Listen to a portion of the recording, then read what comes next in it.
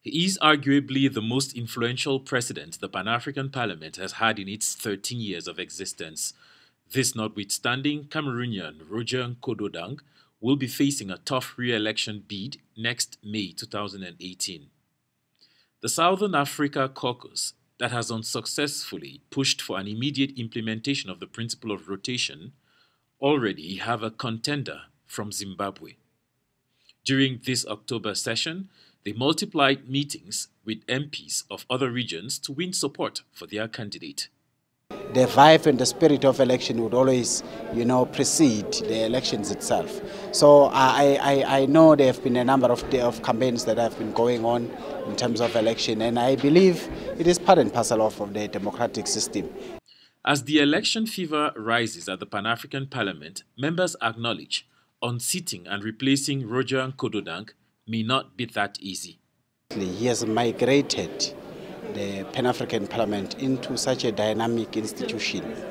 A typical example, it's the great achievement which we have seen on the issue of Sudan.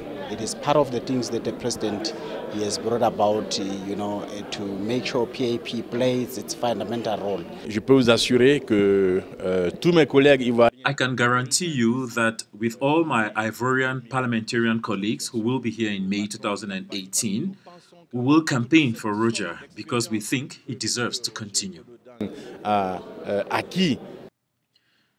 If the Cameroonian is proud of the job achieved over the past 3 years, his Achilles' heel remains the fact that his country is yet to ratify the Malabo Protocol, the birth certificate of the Pan-African Parliament. Today, Cameroon has signed a long time ago, but the problem now is to ratify. How can I explain? After 3 years in office, my country didn't ratify it, and I hope this November session, the issue can be solved. With his record, he hopes to reiterate the exploit of May 2015 in May 2018. But to achieve this, he will, more than ever before, need the full support of his country and his region in order to convince the undecided.